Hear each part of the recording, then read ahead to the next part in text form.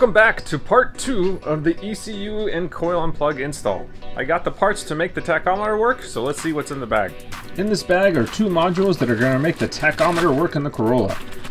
I don't want to use an aftermarket tachometer. I want to use the original one on my Corolla because I really like it. It adds to the effect of driving it. So we're going to get this guy wired in and make the tach work. So here we have the shop manual that we're going to use to see if we can identify where and which cable is for the tach. In the back we have a wiring diagram. So let's open up. Oh, that's exciting. Okay, so it's a black wire that comes out of the igniter. So that's kind of a non-unique color. So it'll be a little tricky to find, but let's see if we can tone it out using a multimeter.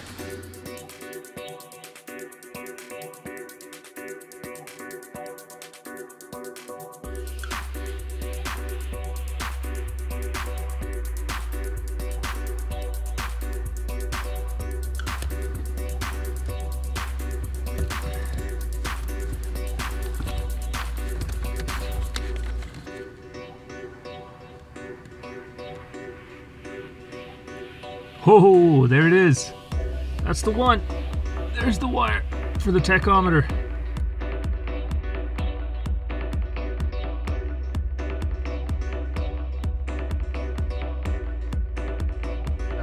We got the 2 modules. I got the ground. I got the coil signal intercept. The switched power for both of those little relay deals. All right, 3, 2, 1. Look at that. Oh. Okay, so now what I did is I disconnected this unit on the left, the one that we wired in, that was supposed to interpret the signal. So I disconnected it and I wired directly now this bigger module, which is supposed to spike the tach so that way it works, and I think it's working perfectly. So watch, let me fire this up. Ready? Look at that. Beautiful.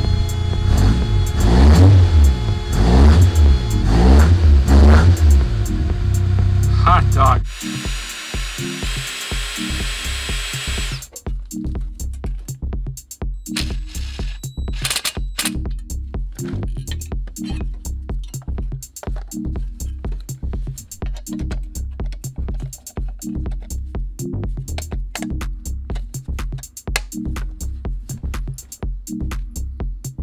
I'm on the finishing straight now. So here's where it's at. I got all the wires tucked away. They look really good. I have the USB cable so that way I can connect it to the computer right here that I'm planning on running down under here and pop it out through the glove box. So that way if I ever need to tune it, I can do it without having to take the whole dash apart. The ECU is sitting nice and firm here. Absolutely fantastic. No jiggling, no wiggling. I fired up the car to make sure that I'm still not having any issues. All sensors are working. There's no pinches or breaks in those wires. And I got the air filter and the trumpets back in as well. So we are literally moments away from lowering the car off the jack stands and seeing how it runs on a bass tune.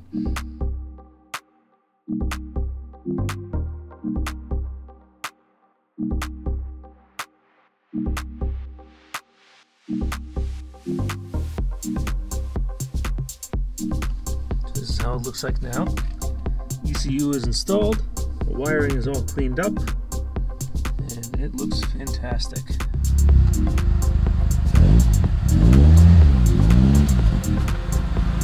So now that the car is running and everything is back together, I'm going to go out and try to do a road tune with it. This is possible with the Link ECU because it does allow for logging, and I'm going to use the mixture map function, which is going to go through and compare the values, and that way we can get the fuel mixture where it should be.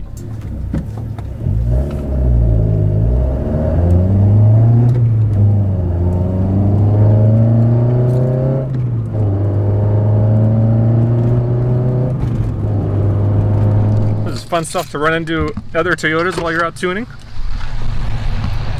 Super dirty right now because it just sits at my house out here. I only drive it a couple times a week. How's it going? My name's Alex. Alex Dustin, man. Nice to meet you. Nice to meet you. I was just like, how funny. I go out to tune my car.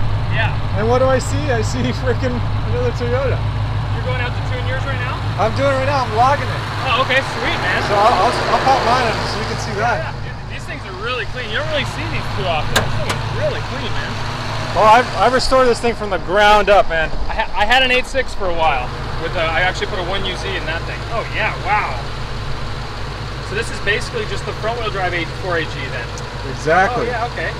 Yep. These things are sweet, man.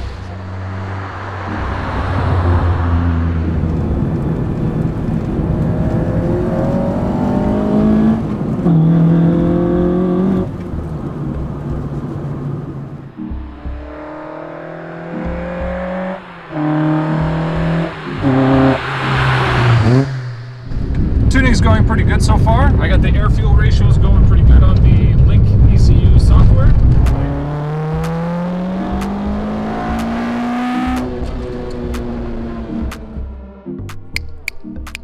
Tuning the ECU is going pretty darn well. The engine is running really smooth now, and I think I might actually have a good shot at possibly beating the tuner, or at least matching where it's at, because the engine's running really strong.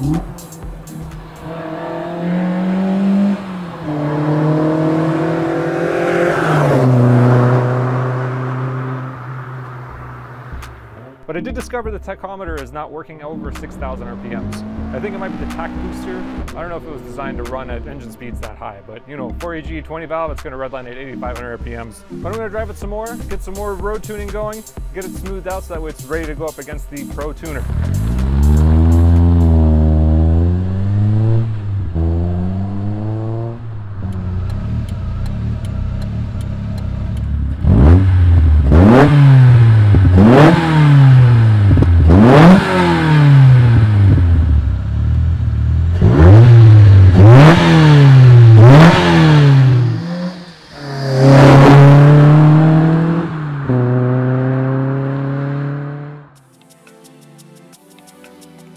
The Corolla's been cooped up for a little while I've been doing this ECU upgrade, so I thought to take it out, I'm going to take it to a Cars and Coffee.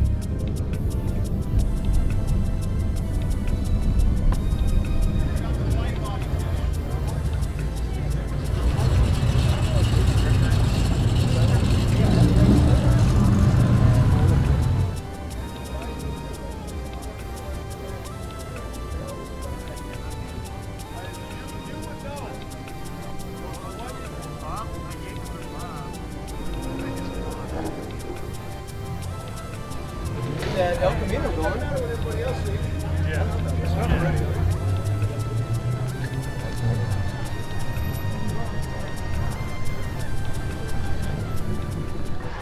I'm back in the garage to address the tachometer issue, and let me just show you what's happening. So, firing up the car, we got good reaction from the tachometer. That's good. That's good.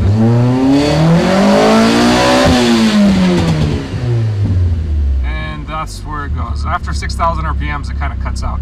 So that's the thing that I'm trying to fix. Looks like the Tach booster works fine right up until 6,000 RPMs. Then after that, it just starts going random, but it never goes any higher. So there's a couple things that people have mentioned. I'm going to try them and see if we can get it going.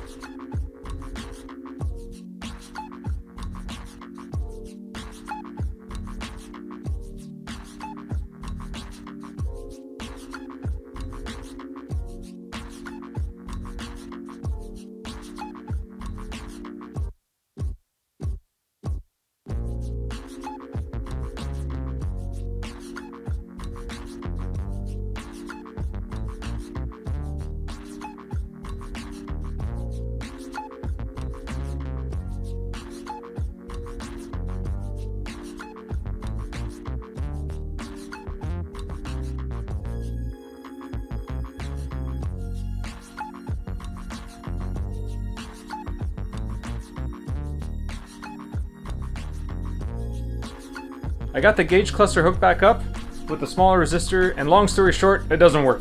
So we gotta still keep looking for a solution.